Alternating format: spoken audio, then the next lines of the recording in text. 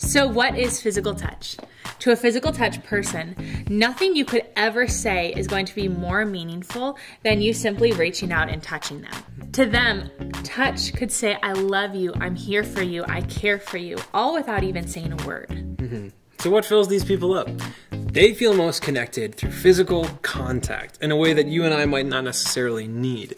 But when touch people get the touch that they need, they feel safe and secure and loved and known, and they will be their absolute best selves. Because time and gifts and words are all great, but sometimes you just need a hug. So what stresses them out?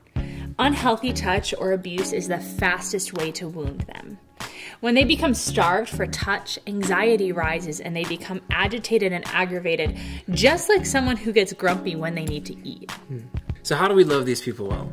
Healthy, respectful contact, offered as a free gift of love. And if this isn't your first love language, then this might be a little uncomfortable for you, but you're learning a second language. Give yourself some grace. Over time, it'll become more and more comfortable.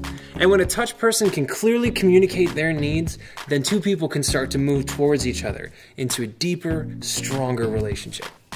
And as Bill Hybels always says, don't do anything weird with anybody you don't know. So does that mean I can do weird stuff with people I do know? What kind of weird stuff?